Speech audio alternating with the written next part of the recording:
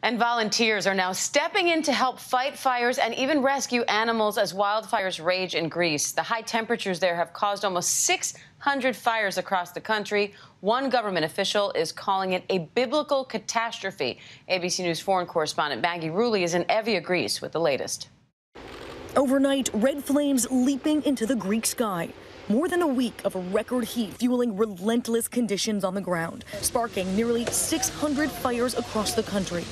Volunteers stepping in on the front lines.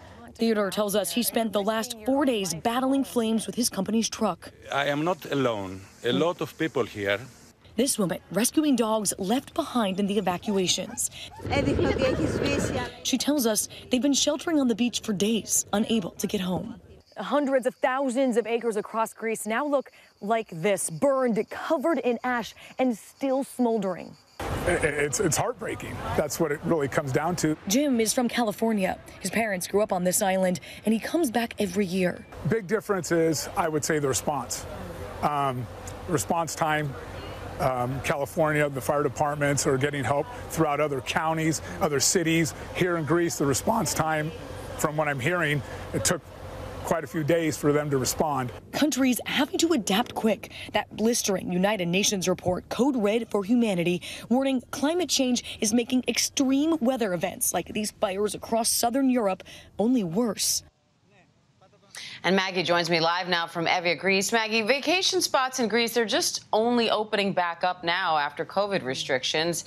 Now they're shutting down again. So what's it like for the tourism industry right now?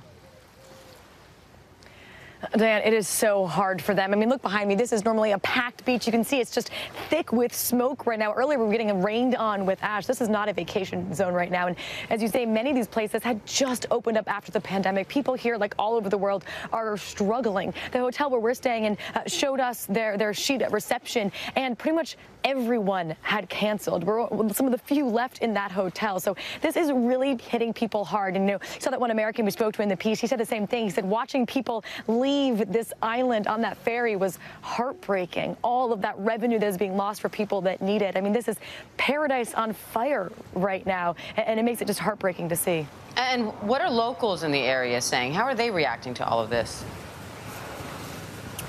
Yeah, Diane, well, first, they're just exhausted. Like you said, they have been going through a tough time for more than a year. And now to have these wildfires, we're in day 8 of some of this historic heat wave, the wildfires, more than 600 of them popping up across the country. They're tired. They're tired of battling and fighting back. But you did see those volunteers. It's been amazing to see people taking it upon themselves to try to save their homes, try to save their neighborhood and their families. So people really are stepping up, but they're also exhausted because the heat wave is going to continue at least through today and tomorrow. So as one woman told us, these fires are not over yet.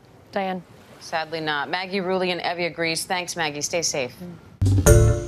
Hi, everyone. George Stephanopoulos here. Thanks for checking out the ABC News YouTube channel. If you'd like to get more videos, show highlights, and watch live event coverage, click on the right over here to subscribe to our channel. And don't forget to download the ABC News app for breaking news alerts. Thanks for watching.